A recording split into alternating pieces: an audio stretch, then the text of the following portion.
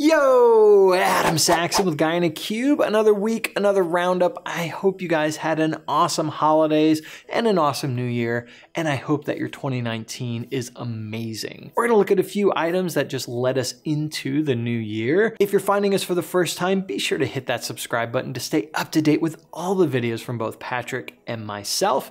And with that, let's dig in. Megan Longoria's got a blog post where she's talking about tab order inside of Power BI. She calls out that this is incredibly important when we start thinking about accessibility of reports, specifically in this case, the keyboard. And so if you're having to use a keyboard to go through items, so this would come up, say if you're using like a screen reader of some kind and you can't use your mouse to get around, tab order can be incredibly accessible in terms of going from visual to visual to visual, and you can define that inside of Power BI with the latest release of Power BI Desktop. Megan walks through how you can actually define that tab order of your visuals in your report and make it so it's easier to use for those using the keyboard. If this is something that you or your organization is interested in and or cares about, then check out this blog post for all the details from Megan. Great stuff. Marco Russo's got a blog post covering all of the DAX items that were released inside of 2018. And so this is a way that you can go in and take a look at what came in the last year from a DAX perspective. Maybe get caught up on those items that you just didn't have a chance to look into. The beginning of January is a great way to do that because things are slowly getting back into the normal. So maybe you have a little extra time to check that out. There are other items in this blog post as well. So just great stuff just to catch up over what happened from a DAX perspective. Check it out down in the description below, along with all the other items in this roundup, including some bonus items. Check it out.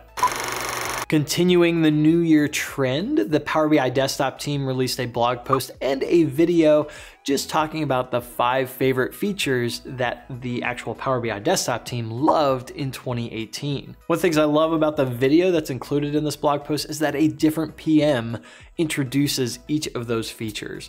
And so take a look, see if your favorite items compare with the favorite items from the Power BI Desktop team. Maybe let me know down in the comments, what was your favorite item for 2018 inside of Power BI Desktop? There was a blog post that included the update summary for the Power BI service and the Power BI mobile app for both November and December. There were a bunch of items that were included in this. Some of the big items that you may be very familiar with or have at least heard about are Power BI data flows and paginator reports coming to Power BI. So that's included in this update as well. There were also some other updates, including updates to the Premium Capacity Metrics app, which if you're using Power BI Premium, you should absolutely be taking a look at that app to understand what's happening inside of Power BI Premium. Also some updates to the home screen and the release notes and more. So check out the blog post to see what all happened inside of November and December, and let's get ready for more great stuff in the Power BI service and the Power BI mobile app. There was an update to PowerBI.com, which includes a high-level overview of the roadmap for Power BI. I know I get hit up a lot with questions about, hey, when's this coming? When's that coming? And so if you're curious, be sure to check this out. Again, it's a high-level look at some of the items that Power BI is going to be looking at over the next year.